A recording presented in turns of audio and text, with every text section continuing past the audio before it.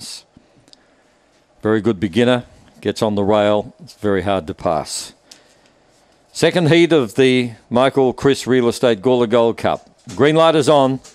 Lures racing to the boxes.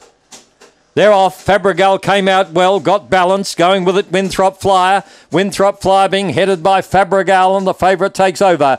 Hotham Lad moving up, and there's Aston Cody putting himself right in the race. Into the back, we've got a race on here. Aston Cody's come from the back and is challenging Fabregal. She's kicked away a length in front of Aston Cody, who's coming again. 4 further back then is Hotham Lad. They're followed by Mr. RJ. Fabregal's getting the upper hand now. She's starting to get away from Aston Cody. Fabregal wins again. Hotham Lad second.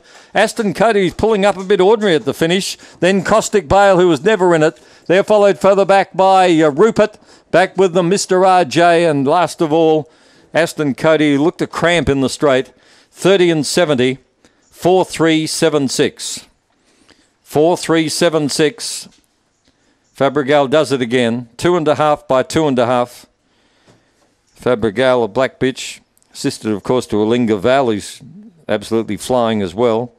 March 14, Fabregas, Alinga AJ.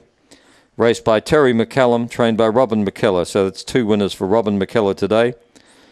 26 wins from 46 starts.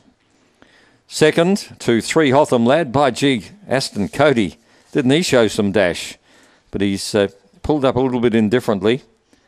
He finishes third. Fourth was number 6.